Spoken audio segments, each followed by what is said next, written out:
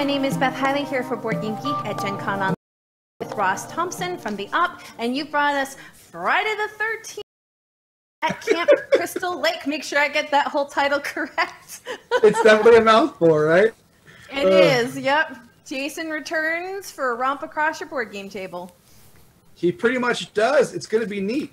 So, first off, I'm glad to be here. Good to be a part of Gen Con Online with BoardGameGeek. Glad the Op Games can be a part of that. We have a lot of great stuff going on for the Op as well. So if people want to find out what's happening with us, you can go on the Op.Games. We've got panels, how to play videos, gameplay stuff going on. Our web shop is open. All kinds of cool things are happening. So we're making sure that people can enjoy, hang out with us as much as we can online. And so be sure to check out the Op.Games for the Op at home, everything going on there. But now we have Friday the 13th, horror at Camp Crystal Lake. Yes, it is definitely a whole mouthful. You have to say while running from Jason, right? So. Oh, yes, true. So with this game, it is super fun and scary and thrillery. You are trying to escape from Jason and get the most points, right? Yeah. So you're playing as the classic trope characters from the movies, right? So you're playing as the jock and the final girl, and I've got them over here, right? And the partier, and the band kid, the nerd, all kinds of those different characters, right? And in this game, it has that nice little jump scare bit to it. What you're going to be doing is you're going to be reaching into the bag each night, trying to get different items to help you get what you need to fight off Jason and win. So there's going to be things like keys and a shovel and gasoline, all different little things to help you get what you need to escape. The game goes over 5 different rounds. So it starts out with like the moon token there, and there's little Jason tokens of that, so you know what's going on. Every character gets dealt 5 fear cards, which are right there on the board, already set out. Thank you, Nikki. And then on those cards, we'll get to those in a little bit, but they're all pretty neat. So those are cards that you can play. We'll do it right now. We're all good. They're cards that you can play to essentially kind of get players to go away from you. So you've got things like dodged him and what happened, because as you're going to be pulling into the bag to pull out different tokens, you can draw these Jason tokens. You want to get those. If you get 2 Jason tokens, you're attacked and you're done for the night or done for the round. So there's going to be a lot of cards you can play that allow you to take those tokens and put them onto other players' boards, put them back into the tile, or there's cards that let you draw extra ones, and if you draw just one, you can put it back. So those are all those fear cards are helpful, and as you draw more of those as each round goes on. Along with that, you have these cool supply cards. That's the main deck there right next to the Camp Crystal Lake sign. And those are going to have all the different, so you're going to have your supplies, right? So you're going to be going through, and each night you're going to have these things. Whoever is the first person to bring home, right there, I think it's a butcher's knife and gasoline, right? So if you're the first person to go back to camp and have those items, then you're going to have an additional 7 points. But the whole thing, though, is if you're the last person that can be out there each night with more of those tokens, then you can eventually get more points, because now you've hung out longer, you can get the cool set matching you're doing. But at the same time, it's that, are you going to make it? What's going on? Because Jason's right there just waiting for you. So you kind of got to be careful when you push your luck to get the right pieces that are going on. Yeah, and so along with that, you've got all these cool point tokens there. They're right in the middle there where the 1s and the 5s and the 10s are. Those are all blood spattered. And up so each turn to the end of those, you're going to gather those as you're getting different pieces. Onto the Camp Crystal Lake board, it tells you all the different sets you've got to gather it. And on your player sheet, it has, look at that. So if you've got 3 of one item, then you get additional 2 points. And then as you go home each night, you're going to have your plus cards, or you're going to gain more things as you go home. So when you return to cabin, you get the bravery bonus.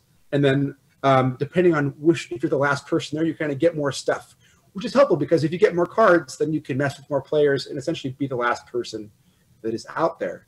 And then if we want, we can on one of the player masks onto the visual there too. So there we have the diva, right? So as you're going through and scoring each night, you can look for these different sets. So if you have 3 of each, you can get 2 points. As if you get like a flush, essentially, and you've got one of each, you can get extra points. If you've got one of everything, you can get 12 points. But there's also a rarity, so that supply value tells you kind of like what's going on, how many points those are worth. So there's certain ones you want to get more of and do those things. So it has this nice kind of push your luck, jump scare bit where you want to be the last one out there, but at the same time, you sometimes playing it safe is okay because as you get those points. But at the same time, if you end up dying, it gets pretty scary reaching into that bag and pulling out different stuff. I like how the pieces have that nice plastic feel to them. I don't know if we can hear the clink and all of that, but they've got a nice heft to them as you're going through and drawing out the different pieces. But also at the same time, if you do draw 2 Jason tokens and you're done for the night, then it gets really bad for you. Which I love that the mask is actually something that you can hold up like you just did, being like, "Sorry, I'm out." Right, totally, right. Yeah. So as we see there, all the cool tokens that are going on, they have that nice kind of look to them, an extra little. That way you can't tell: are you going to grab a Jason token? Are you going to grab that frying pan? Are you getting that gasoline? What's going on? So it's a really fun push your luck, drawing different pieces, getting it going, and it's going to be out now. We announced today that it's available, which is super cool. So on July 31st or 13th, however you're going to change up those numbers.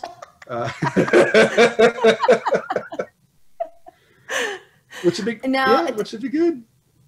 I would love if you would talk a little bit too, because this game is actually a re-implementation of Quartz. It is. I would love for you, just to talk a little bit about how much a theme, or in this case, also an IP, can change the whole tone and thus the way you connect with the mechanics. So that's a great question. We love that we get to work with different co-brands and companies to kind of take an engine and put a new spin on it, right? With Quartz, our first dive into this engine was our Snow White and the Seven Dwarves mining game.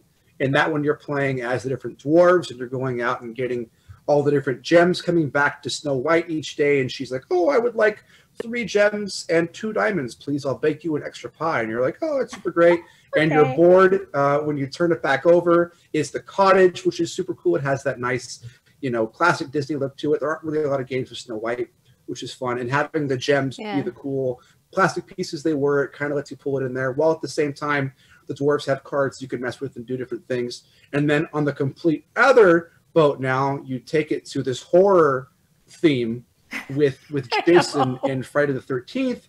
And it's interesting because, it's a set collection, push your luck, drawing things out, but it has this thrill in this jump scare, right? Because you're getting in the bag and you're trying to find, oh my gosh, if I just had one more gasoline, I could get the bonus point, and then I can come back to camp early and get that extra bonus and make it out.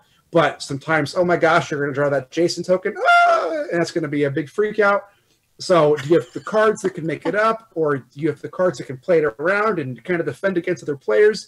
Because in those films, there's, even though we're all on the same team trying to get against Jason, there's all that teen angst that's going on, and the jock and the band kid are fighting over what's going on, and then the party girl and the diva. Oh my gosh, it's just and the diva wanders off, and then oh my gosh, and that's it, right? So it's a nice way to play with the theme. One of the main things we like doing at the Op is making sure that all the games tell a story, right? And that you're not just applying a license because you can, but making sure that the license helps tell the story of the game. It makes you feel and relive a lot of those moments. And for a lot of the horror games that we've done, whether it was It, Evil Below, or a couple other things, and now with Friday the 13th, it's being able to kind of recreate that. What feelings do we want to take and then have that go onto the table?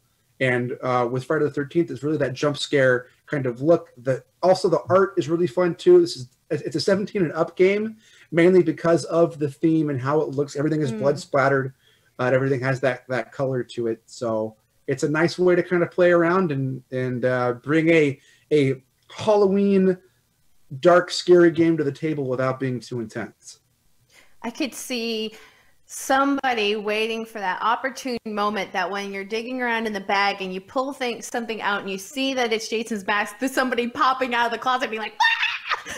Oh, 100%. It happens all the time too, because you're just like, oh my gosh, I'm I'm behind by about 20 points, but if I get this one little thing, it'll be good to go. And there's some defense cards you can play that like allow, like, hey, you're going to draw 4 or 5 tokens for me, Beth, and then of that, you know, I don't get to keep any of the Jason tokens, but you totally do. So now you're going to have those. That's not on me, right? So it's like, I'm shoving you into the way and doing this different stuff. So just enough to kind of mess around and do that. So we're really kind of jazzed that we can bring that those feelings from the movies and that whole genre onto the table.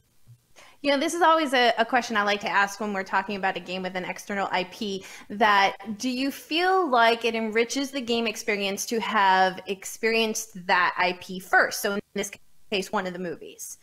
Or do you feel like the game is actually can be an introduction to itself and that the...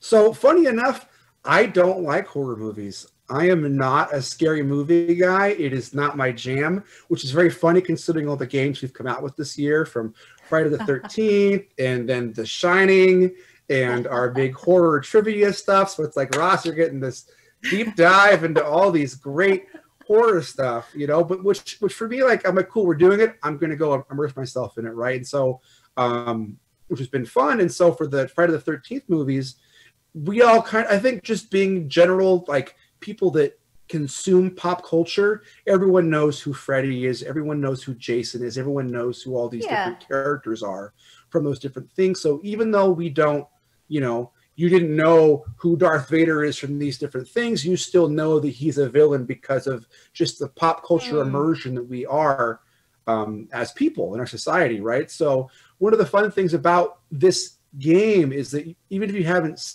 seen Friday the 13th in space, or Friday the 13th, the first one, or how many they've done now in the whole series, right?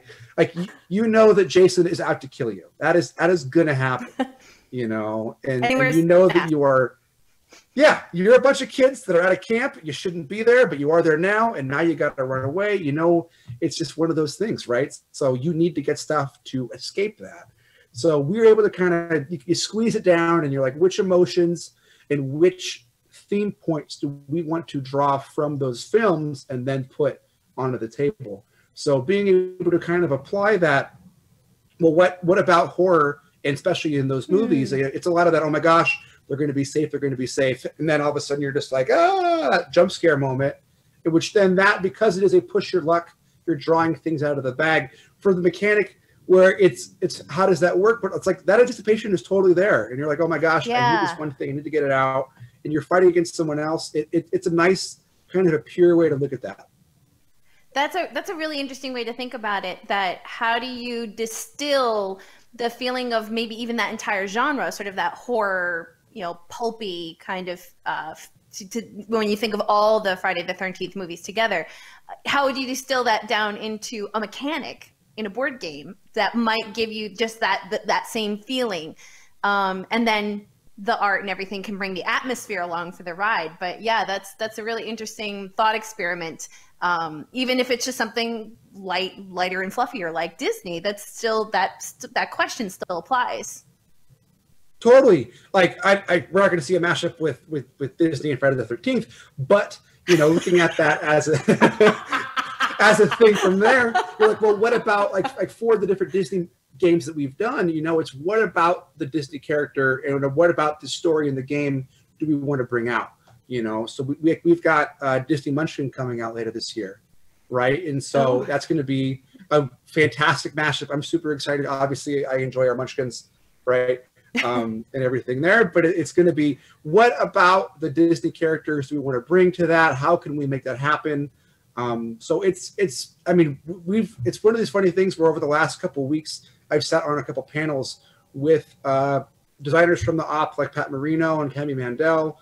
We've worked with outside designers too, like Sen and Jay, and talked with them all about, well, what about making a themed game? Like, how does that help? And it's been really nice sitting on a lot of these, well, not sitting, like moderating those panels, because I get to ask those same questions, and then they kind of come back with this, well, it's about the story that we're telling, right? And it's how do you, as I've kind of said, it's like, what moments really kind of, you know, embody that movie or that film or that book or that even that fandom in general, right? Like how do I, as a fan, interact with that license and that story? Like what to me does it? And so it's cool that we can kind of figure around and play with that. A while ago, like licensed games, when you said that, it was kind of a dirty word, you know, but now over the years, we've seen a lot of really cool licensed games that have really changed that. And it's, does the license drive the game? Does the mechanic drive the game? Or was that nice kind of synergy that brings it together? And there's a lot of games now that,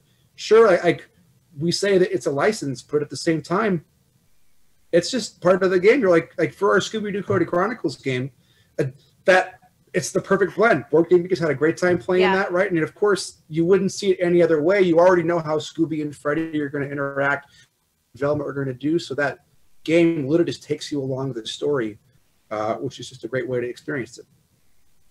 Well, Ross, I appreciate you sort of giving us a little taste about maybe what some of those panel discussions were about, as well as also giving us a quick demo of what Friday the 13th Horror at Camp Crystal Lake, what also looks like, if you guys are interested in that, or in what it's based on, which is Quartz.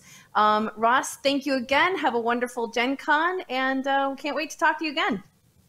Yes, thanks for having us on. Always good.